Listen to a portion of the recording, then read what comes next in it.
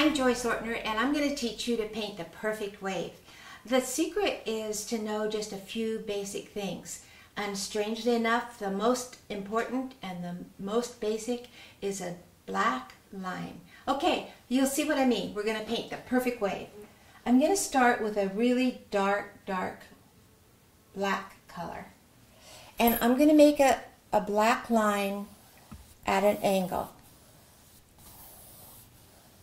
And believe it or not, this is one of the very most important things in painting the perfect wave. Now, I'm going to explain a little bit about how water works and some brush strokes, because that's the things you need to know. What happens is the water's being pulled this way, and it goes up and it goes up, and when it gets as high as it can, it falls. But it's being pushed by the water, the force of the ocean back here. So that's the reason for these brush strokes. It's over and straight, over and straight, over and straight, over and straight. So that's a real key thing. The other thing is that here's how the wave goes out. You never want this part to be up higher than this, because remember, the water's coming here, comes up as high as it can, and then it falls over. So there's no way you're going to get this big hump up here. So it's over and straight, over and straight, over and straight, over and straight. So this is the face of our wave. This is the baseline of our wave. This is your foreground water. And so now we're going to make it look like a wave. I want my water to be green, so I've just got some green, and I'm going to fill all this area in with green. This is just ultramarine blue and cadmium yellow mixed to make green. And I'll just fill the whole face of the wave. If you're going to paint a subject, learn some of the vocabulary. Simple. This is the face of the wave. It's going to be green. This is your breaker. It's the water after the water breaks. I'm going to go back and put more dark in that baseline. Remember I said that was so important? And this darkness stays up part of the face of the wave. Now we know we want a transparent area in our wave, and so we're going to put some yellow and white, and we're going to make an oval shape at the very top of our wave. And we're going to blend it. Now you don't want a hole in your water. It's just a glow. It's just a glow. And you can do this part several times till you get as much light coming through the wave as you want.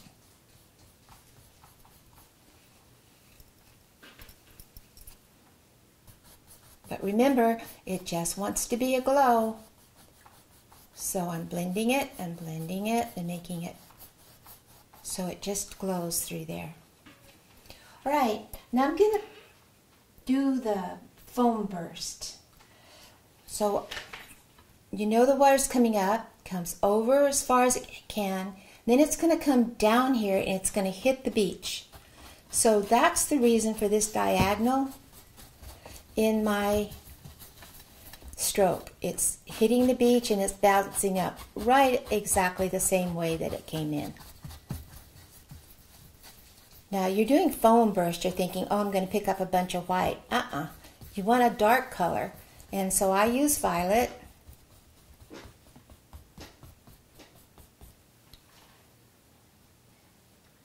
It's just alizarin crimson and some phthalo blue and white.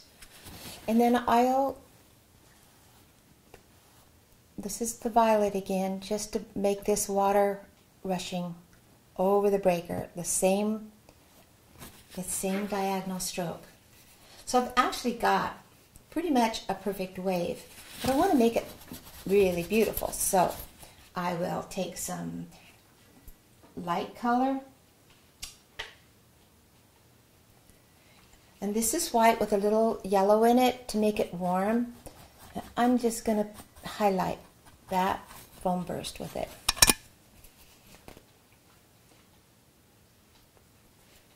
I'm going to highlight the foam burst again. And again.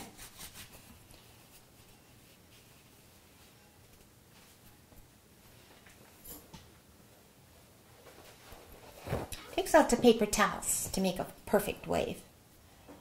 Okay, more highlight.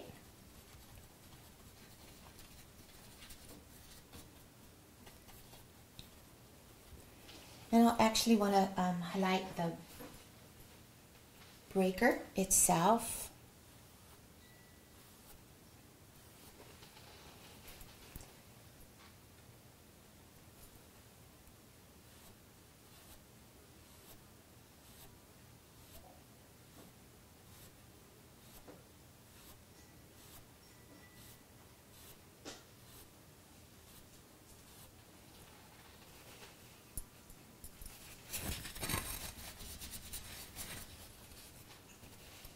All right, now we need some foam that's going to come up on the face of that wave a little. So we'll just take our violet down here.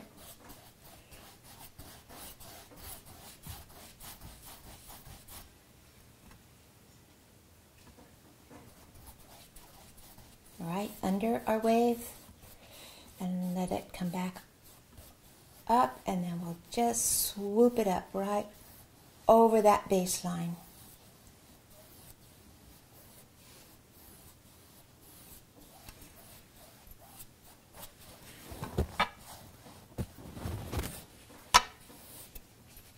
All right, that's a perfect crashing wave. You can do it too.